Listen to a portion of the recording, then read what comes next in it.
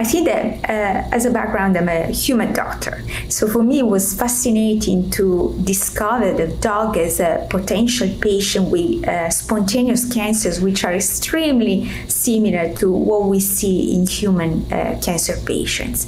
So they develop spontaneous tumors which are biologically, clinically very similar to what we see in humans. And also veterinarians treat these cancers as we treat human cancer with same type of therapies, including immunotherapies. And these solid tumors particularly pose the same barriers to immunotherapies and human cancers in human patients. Another fascinating point is that the tumor-associated antigens we want to target in human tumors are very similar to those in dogs. So that means that we can use cross-reactive reagents. For example, CARs, chimeric antigen receptors that we use in human can be also tested in the dog. And if we can develop a strategy in the dog and see that it works and is not toxic in dogs, it's very likely to be working also with similar outcomes in humans. So we can rapidly translate the strategy from a canine model into clinics very easily.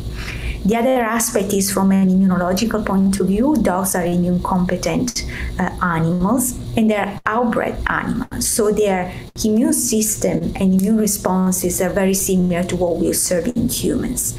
And their immune system is experienced, meaning that it undergoes the same viral bacterial infection that humans undergo over time prior to developing cancers.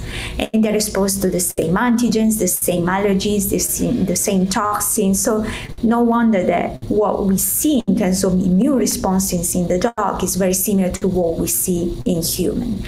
And finally, the size. We can very easily see dogs 30-40 kilos big, and their metabolic pathways are very similar to what we observe in humans. So that means that we can use similar numbers, cell numbers, those based on body surface area or weight, and then we can use the same clinical schedules we would use in human with very reproducible, very similar and representative outcomes.